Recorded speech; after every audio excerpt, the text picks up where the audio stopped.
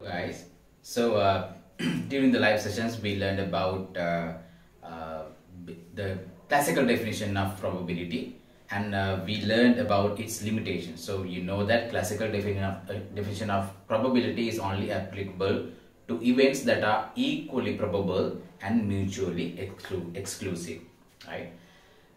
Since it is limited to such events, we want another definition on probability. So then we learn about axiomatic definition of probability. So in there we learned about 3 axioms, and based on these 3 axioms we learned that there are 5 theorems that we can use. Okay, now so this is another thing. So now we are basing on axiomatic definition of probabilities, and this is another theorem. Okay, so this theorem, this is called the conditional probability. So what is a conditional probability? First we'll look into that. A conditional probability means, simply put, suppose there are 2 events, right? So if you want to know the influence of the first event on the second event, then we go for conditional probability, right? The name suggests there's a condition. Conditional probability, there's a condition. What is the condition? The first an event has already occurred. If that event has already occurred, then what is the chance of the next event happening when that event has already occurred? So that is what a conditional probability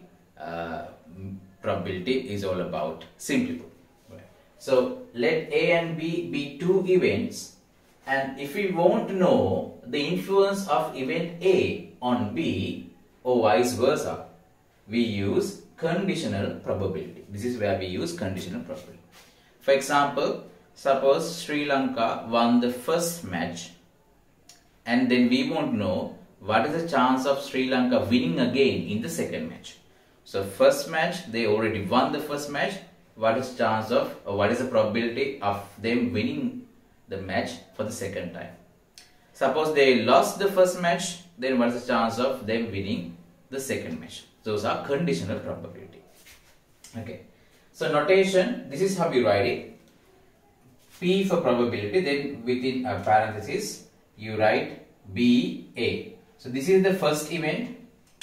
Here you write the first event, the event that has already occurred. Then you write the next event, right?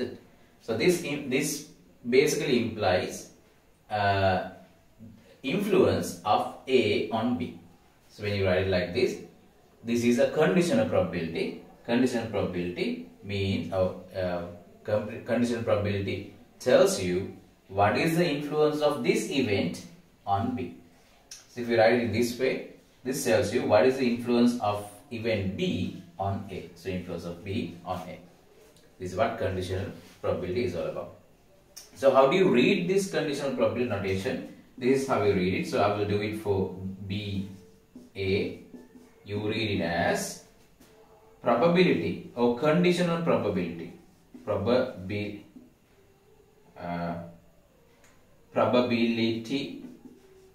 of B.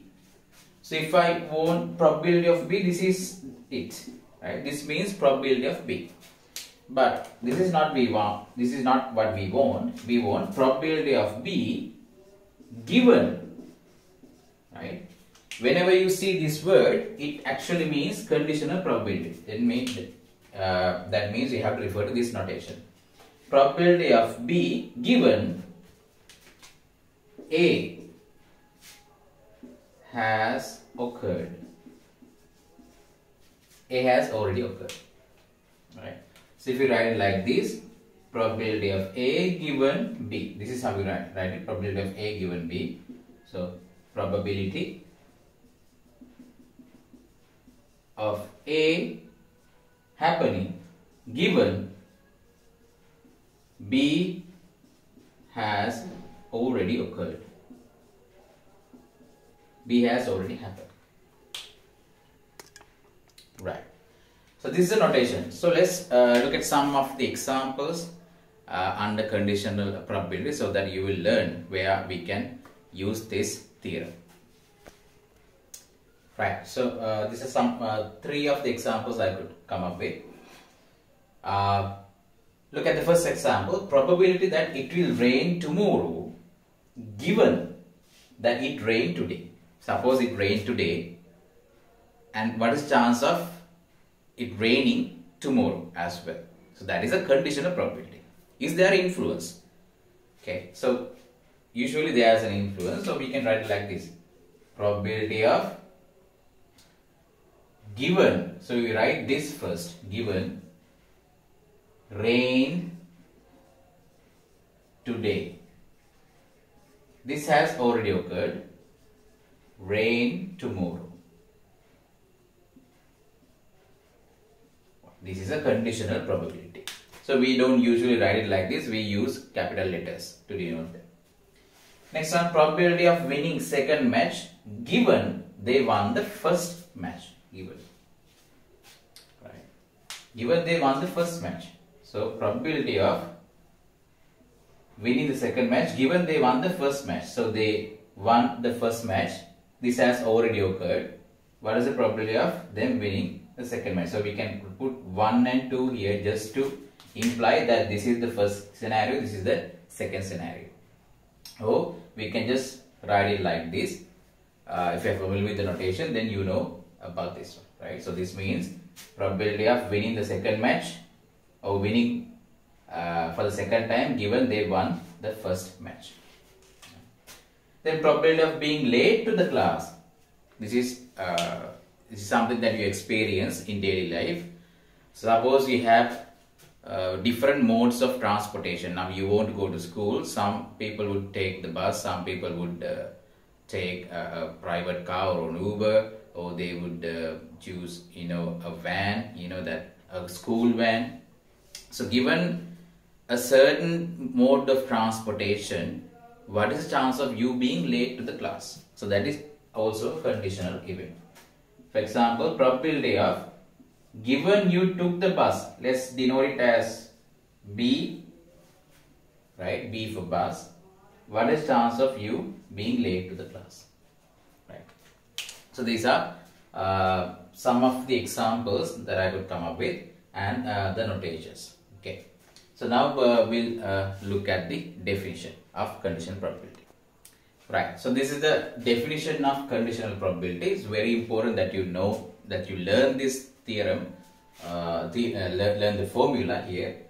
This is probability of A given B, right? As we learned, this is equal to, how do you calculate this conditional probability? You can calculate it by probability of A intersection B divided by probability of B, right? For example, now here you can see that if this is B, the event that has already occurred, then you should have probability of B here.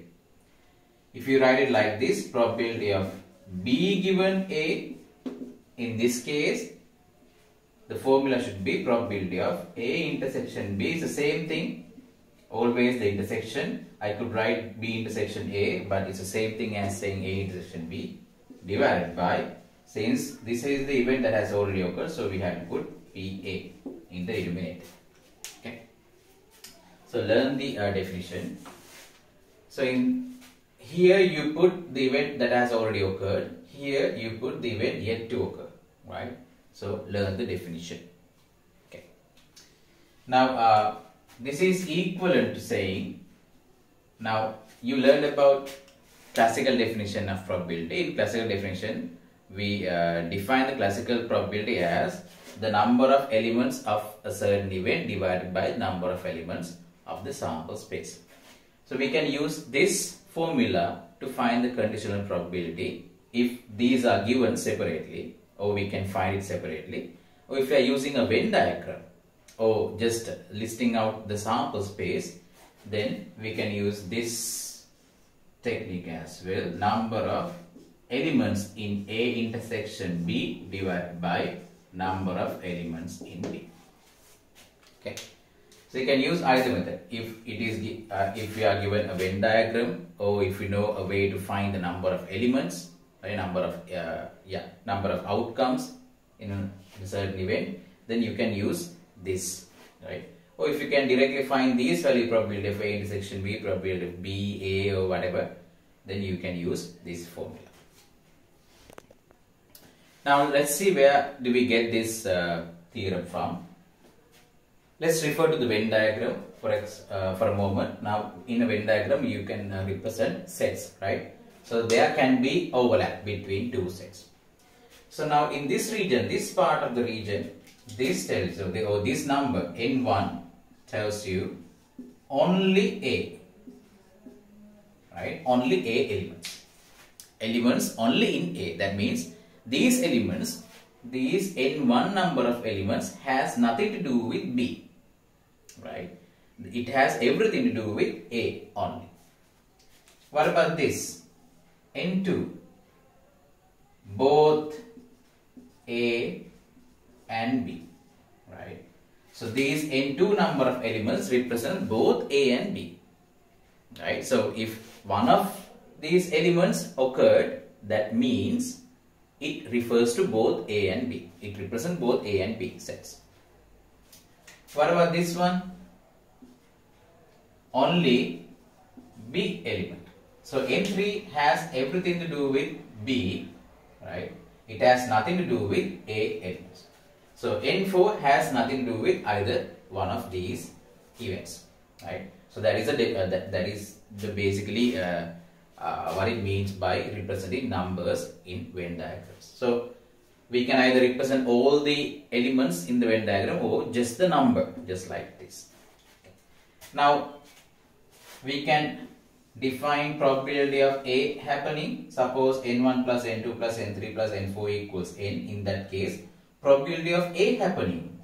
When you say A happening means n1 and n2, they both contribute to A, right? So n1 plus n2 divided by capital N, the total number.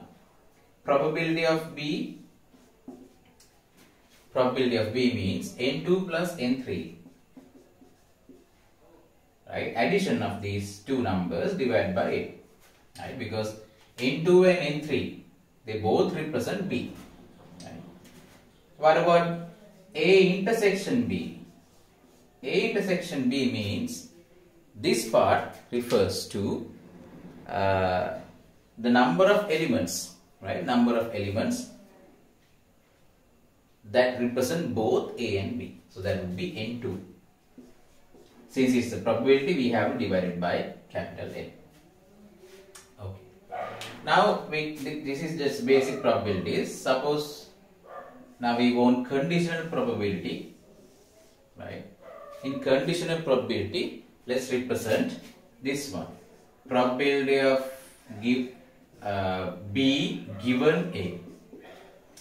Now when you say probability of B given A, that means A has already occurred. A has already occurred. So we will never, we don't need the N3 and N4 because we know for sure A has already occurred. Now in this case, your whole universe is squeezed into N1 plus N2, only this region. Earlier your whole universe was this, the whole thing, universal set. But now in this case, given A has already occurred. This means A has already occurred,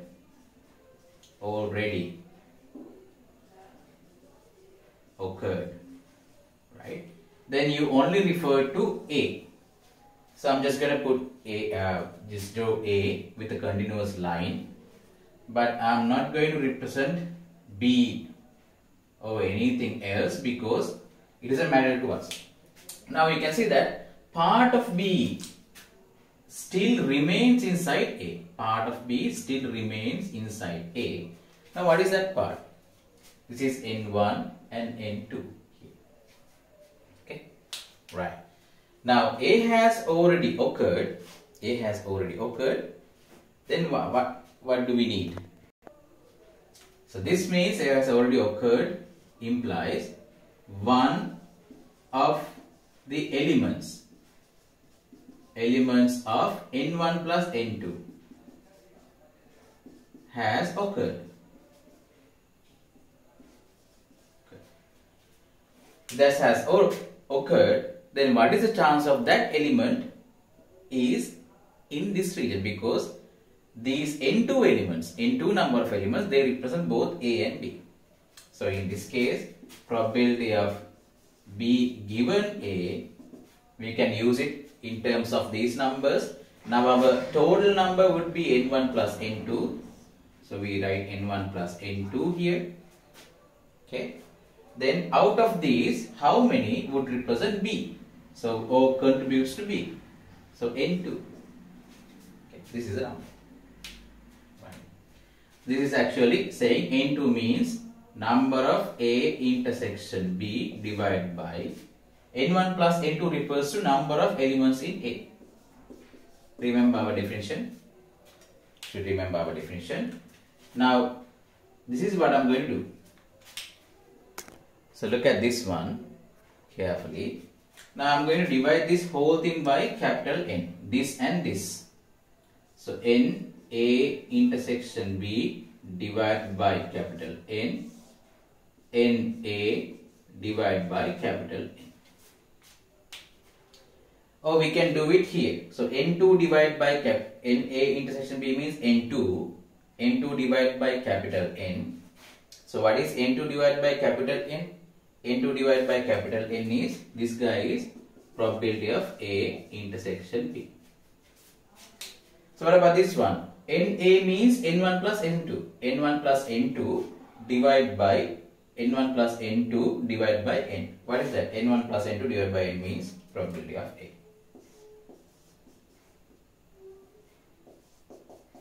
Right? See?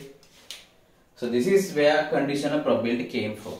So whenever it says something has already occurred, then your whole universe become that something, the first event. Like in this case, your whole universe become A, then out of these elements, what is the chance of getting an element that represent B as well? Right. So this is the definition. Right. So please make a note on this. Probability of A given B is not defined when PB is 0. So what is probability of A given B? PA given B, the definition is PA intersection B divided by PB. Now you can see that if PB is 0, then this becomes infinitely large. So what does that mean? In other words, it means this cannot occur. Okay? Because PA given B means this implies B event has already occurred. If probability of B occurring is 0, then there is no chance of B occurring. So this is meaningless. This is meaningless. So we have to make sure that when you're taking PA given B or conditional events, the first event has a chance of occurrence. Similarly, B given A is not defined when PA is equal to 0. Now the second one is very important when you're dealing with 2 trials or more trial experiments, like tossing a coin twice or 3 times or 4 times without writing down the sample space, without noting down all the outcomes. We can get the probabilities or certain probability. Suppose I want what is the chance of heads appearing 3 times, H. I can get this answer right away without referring to the sample space. Or suppose you want to pick balls from a box that contains several number of balls, and you want to pick 2 balls or 3 balls one after the other without replacing it back, right? Without replacing it back, then without writing down the sample space or anything, you can get that answer using this conditional events, right? So probability of A intersection, in that case, probability of H, that means 3 heads appearing. This is equal to saying probability of H and H and H, right? First event, second event, third event. So this is actually, this comes under conditional events as well, right? For simplicity, let's restrict ourselves to 2 heads, right? Twice coin tossing experiment. Then H implies, this means actually H and H. This means H and H. First head, second time also head. So both heads had already occurred. That's why we use intersection. Now in this case we can write probability of H, right? First coin being first coin showing you heads into probability of second coin is also head given the first coin is head. This is how you can use this theorem. Okay. So please make a note on this. We will definitely use these things in solving problems. So let's look at some examples now. Prove the following probability of null set given A has already occurred. So what is the chance of happening nothing after A has already occurred? That is 0, because there is no chance of happening nothing at all in an experiment. That's how we define it as. So we can use the definition null set given A, probability of null set intersection A divided by probability of A. So when you take the intersection between null set and any event, that is equal to the null set, right? Divided by probability of A. So probability of null set is equal to 0. You know that from the axiomatic definition. It is 0 divided by PA. So the answer is 0. So let's look at another example now. Right. Let's prove this. Probability of B prime given A has already occurred. That means what is the chance of B not happening given A has already occurred? So you remember this is that A, B, right? N1, N2, N3, the whole thing. Given A has already occurred. So this has already occurred. We will not worry about this part. What is the chance of B not happening? So if N2 elements happens, then that is a chance of B happening. If N1 elements happen, that is a chance of not B happening. So N1 divided by N1 plus N2 is the answer. But let's show this. Right. How do you prove it? First start off with this one. B complement given A. Then it should be probability of B complement intersection A divided by probability of A. Right. So what is probability of A intersection B prime? So you know this from the theories. This is equal to probability of A minus probability of A intersection B. So divided by probability of A. Now I'm gonna break this into two parts. So PA divided by PA. Then minus PA intersection B divided by PA. Right. So this is equal to 1. And what is this equal? This is the definition now. Probability of B given A. There I proved it. Okay. Right. So let's look at another example. So these are the types of example that you can expect in part A. Right. So learn this. In usual notation, probability of A is given as 3 by 5. They will give you this data. Probability of A intersection B is 1/3. And probability of, this is a conditional probability, A given B is equal to 4 by 9. And we are asked to find the following. Right. So let's start off with a simple one. Probability of A complement. You know how to find the probability of A complement given A. A is already given. So this is 1 minus PA. So the answer is very straightforward. 1 minus 3 over 5. Answer is 2 by 5. Very easy to do.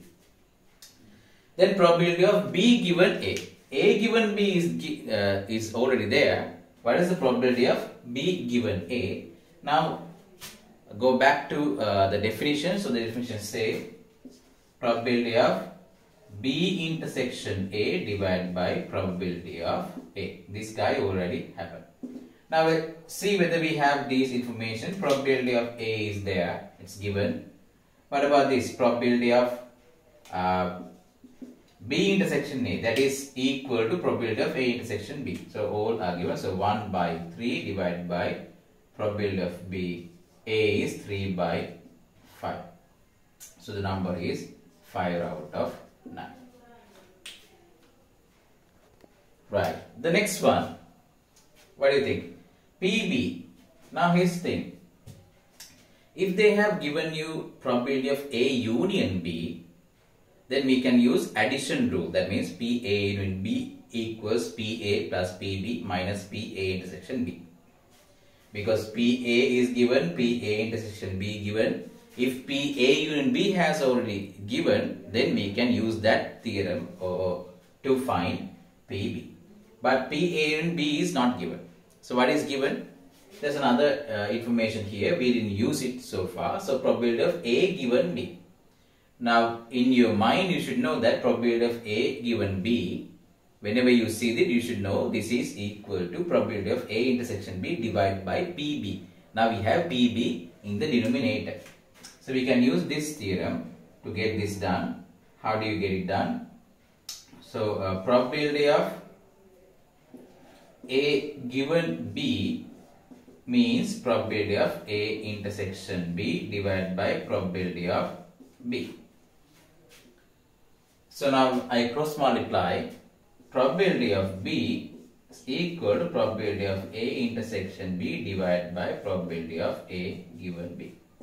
Now we have all the values we need. A intersection B is given 1 out of the 3 divided by A given B 4 out of 9.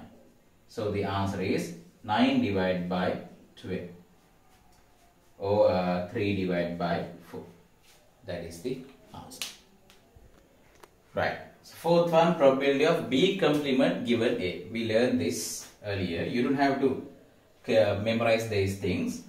We can start from the definition. So probability of B complement given A as intersection A divided by BA. Now this is, probability of A minus probability of A intersection B divided by BA. So right away we know this is equal to 1 minus probability of B given A. So we found probability of B given A, that was 5 divided by 9, I suppose. So 1 minus 5 divided by 9. 5 divided by 9, that gives us 4 divided by 9. Probability of B complement A is equal to 4 divided by 9. What about this one? Probability of A complement given B. So just by referring to this one, we can write away 1 minus probability of A given B. So what is that? 1 minus 4 divided by 9, that is 5 divided by 9. Okay. Right. So next one.